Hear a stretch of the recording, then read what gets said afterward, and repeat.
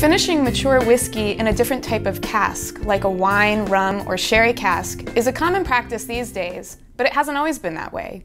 David Stewart of the Balvenie was one of the pioneers of cask finishing. David, can you tell me a little bit about the early days of finishing whiskey in casks? What inspired you to start that?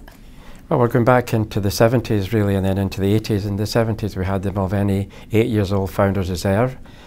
And then when it got into the early 80s, I was asked to create another range called the Balvenie Classic.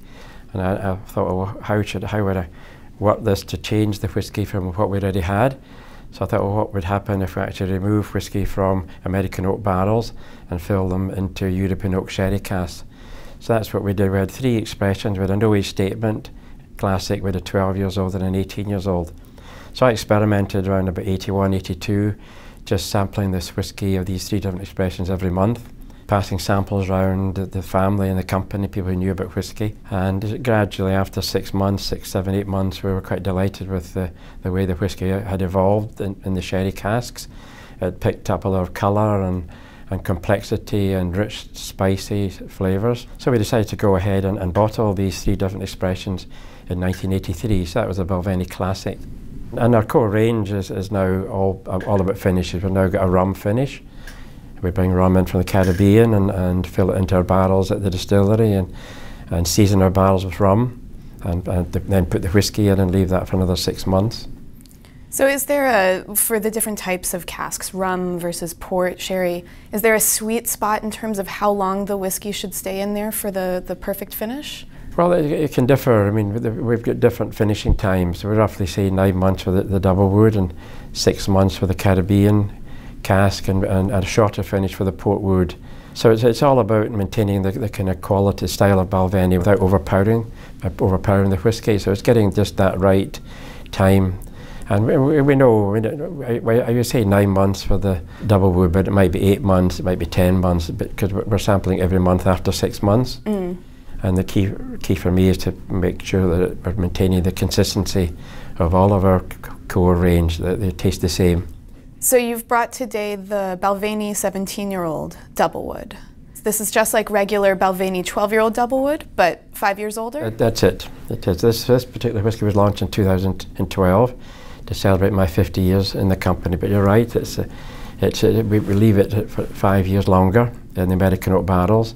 Very much the same process as a 12-year-old, and we leave it and we transfer that whisky into first full European oak sherry cask and leave it there for roughly 9 months again.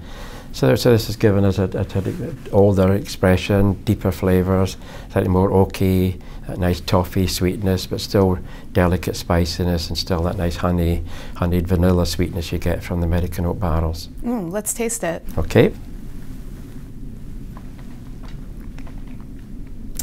You like it? I love it. I love that honeyed sweetness that you were just talking about that comes from the 17 years in American oak. But then sliding into the finish, those spices, a little bit of chocolate, some citrus peel maybe, that I assume is the sherry oak influence. Yes, it is. Yeah, there's just citrus notes in Balvenie, but yeah, you've got that nice, delicate, but spicy flavours as well, and quite a complex, rich Balvenie. Mm. Have you ever done a cask finish that didn't work out? We've done a few. It's not always been a success. We just, I'm given a pretty free hand just to bring in casks and try it. Generally just small quantities, might just be 10 casks. We brought other spirits in, brandy, Armagnac, cognac, red and white wines that haven't worked for us. If it doesn't work, if I say it doesn't work, then we don't go ahead and bottle it. So it's not always been a success. We weren't sure that rum would work, another spirit, but rum, because of its that sweet and sugary sweetness that you get in rum, seemed to work well with Balvenie. Mm. Whereas these other spirits more maybe dominated the flavour of Balvenie and it made it drier rather than sweeter. So we always just experiment.